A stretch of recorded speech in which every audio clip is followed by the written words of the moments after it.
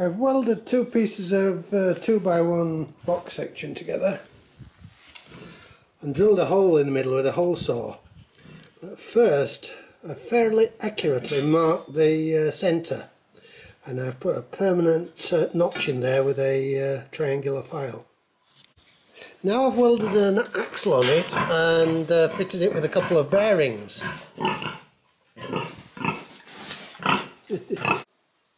I've made a sliding table for balancing the beam, which fits on the extension on the far side of the beam, and I can put weights on it.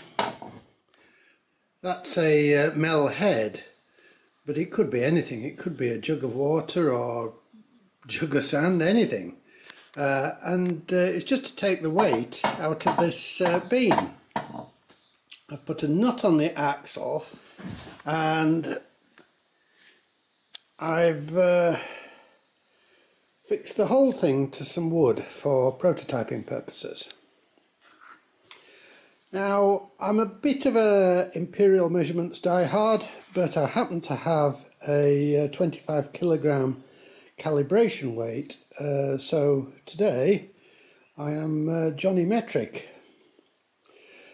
I've fitted it pretty coarsely, as you can see, a metre away from the fulcrum, so it should take around about 245 Newton meters to lift that weight.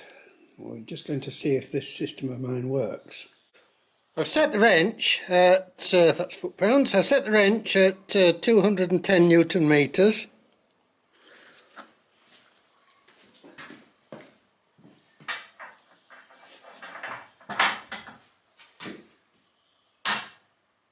And the wrench clicks. Turn it up a bit. Still clicks. A bit more. And it's just clicking up, lifting the weight. So let's have a look.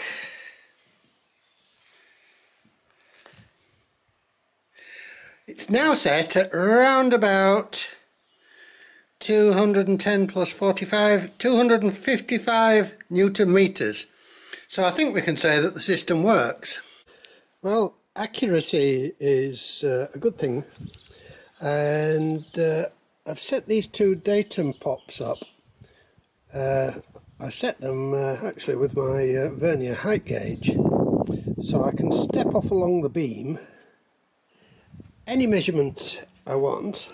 And I've put a permanent one at 1 metre. Obviously that's 900 millimeters from the pop mark.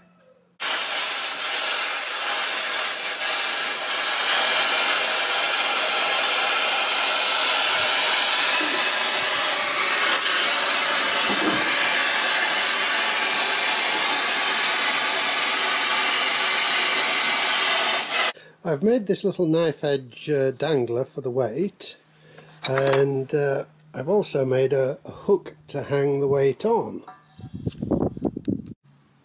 So they will go just like that. Now, part of my idea was that I should be able to use this balance at any specific point that I choose. So I can do my calculation, work the length out, put a mark on the beam, then I can move that little piece of metal onto the mark and hang my knife edge on it. I think this thing's worth painting.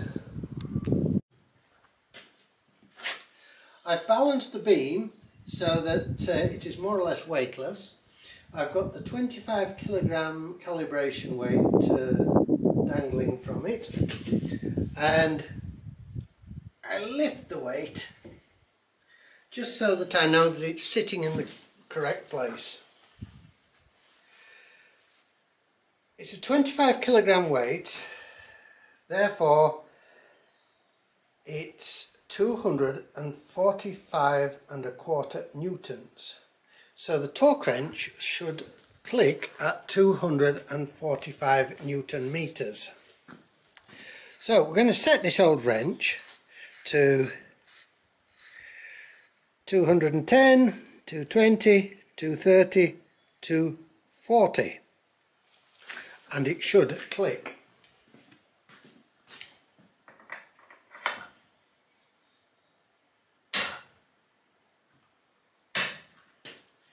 And it is, it's just nearly trying to lift that weight. And it's just clicking at that balancing point, which is perfect. Now the work I'm doing needs a torque wrench that clicks at 310. So to calibrate it at 310, I've worked out the simple calculation that we need to add 264 millimeters on.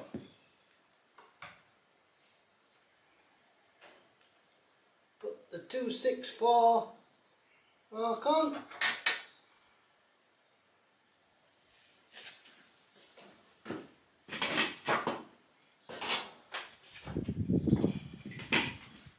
Put my little piece of metal over the mark and we move the weight down.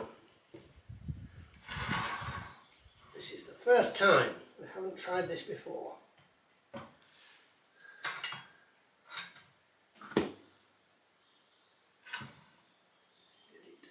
Balancing correctly.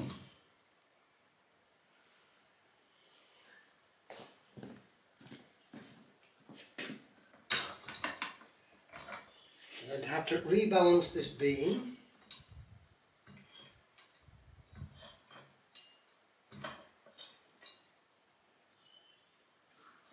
There we go.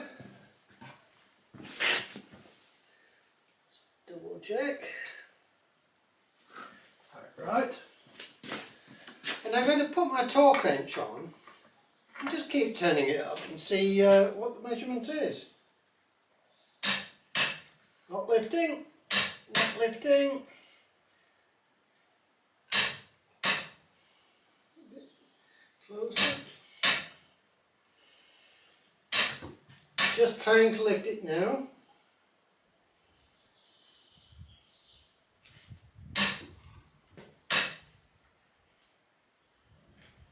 It's lifting now. Turn it back down to the clicking point and it should read around 310.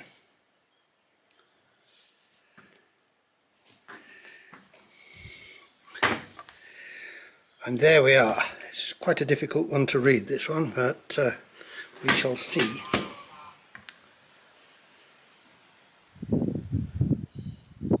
Well, I reckon 350 less, less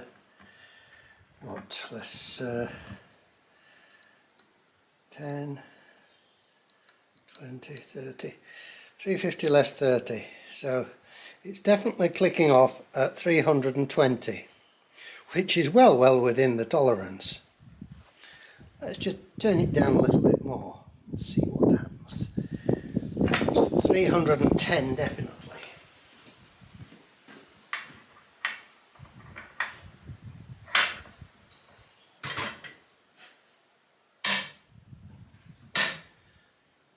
Well, I would say that is absolutely perfect. It's clicking while lifting at 310. So I think this is a super contraption that I've made. Well, the thing is so accurate that it really could do with the spirit level on the beam, because when it is set just so, it will lift the weight until it becomes level and then click. I can't be bothered to do the maths or take the measurement to find out how small that measurement would be.